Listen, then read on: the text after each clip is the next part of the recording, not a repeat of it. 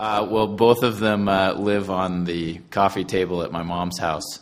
I figured, you hear about people putting them away in safe deposit boxes and stuff like that, and that's kind of, you never get to see it then. And all my friends, when they come over to the house, usually make a pass by there and check it out. So I think that's fun to have them out and on display.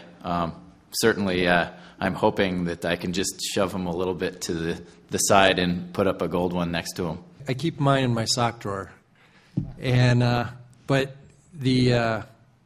it's actually the dresser that they're in is something that I built, and because I like woodworking, and when I designed it, I can't stand dressers that are that you can only fit one sweatshirt in and stuff like that. So the drawers are huge. So there's definitely room for something else in there. We don't make a whole lot of money in the sport of luge, but the experiences that I've had over the years far outweigh any kind of monetary value that I get from it. I mean, my career in the Olympics has just been amazing, and I'm very glad and